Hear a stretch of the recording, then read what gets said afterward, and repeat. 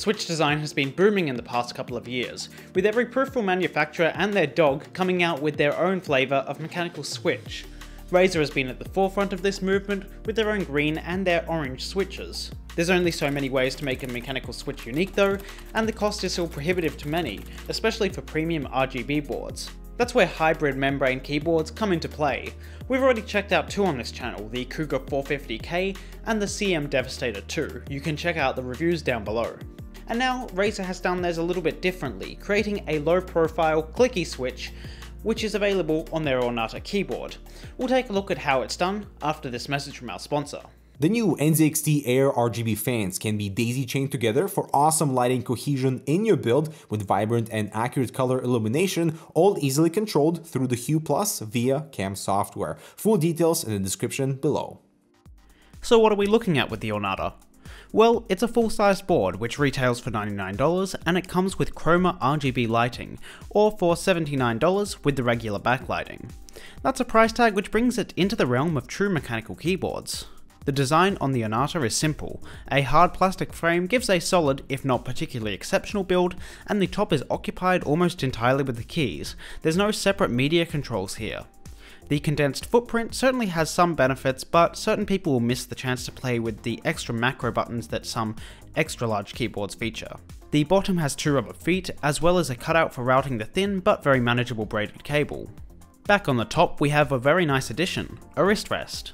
But it's not just a cheap plastic wrist rest like some other companies include. Razer has stepped it up with a plush faux leather finish. It's also magnetic, so removing it is easy. It's more comfortable and just straight up better than the competition.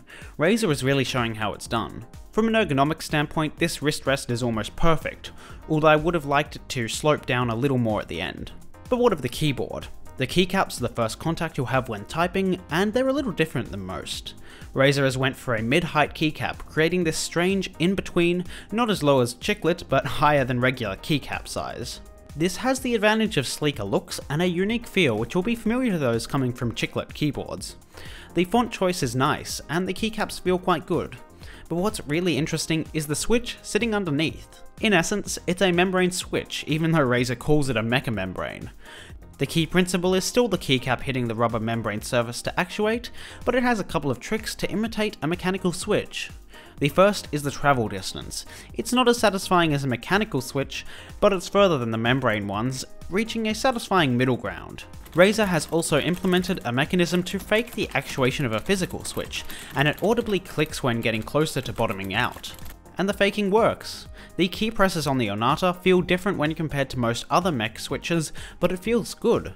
It's quick to type on thanks to that shorter travel distance and the fast actuation, and the clicky response is satisfying, if a bit loud. Give it a listen now.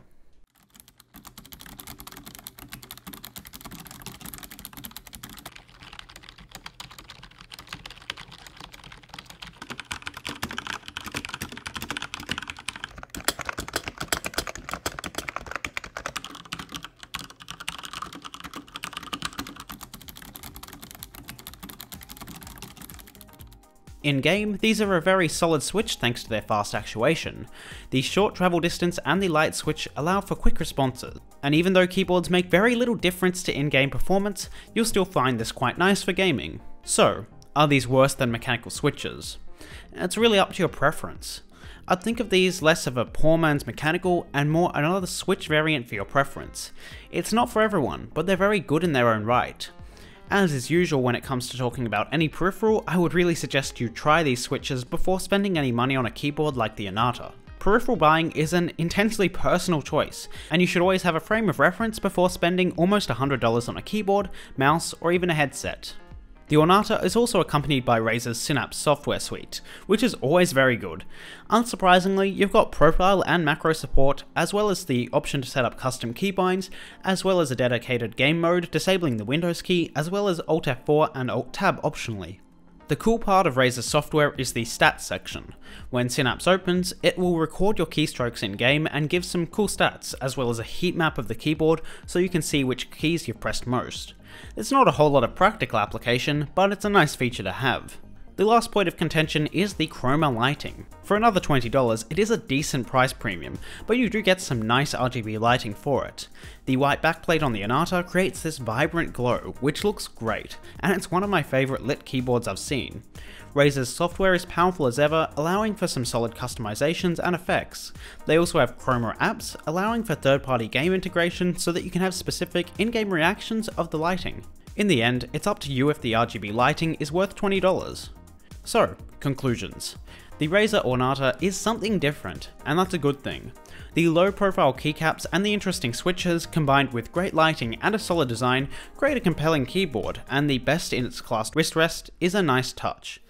It's still not cheap at $99 for the Chroma variant, but if the switches are your thing, it's a solid offering. So thank you for watching everyone. If you enjoyed this video, make sure to leave a like and comment down below on your thoughts on Mecha-Membrane switches and other hybrid mechanical keyboards on the market. I'm Aiden with Hardware Canucks, make sure to subscribe for more similar content, and we'll see you in the next one.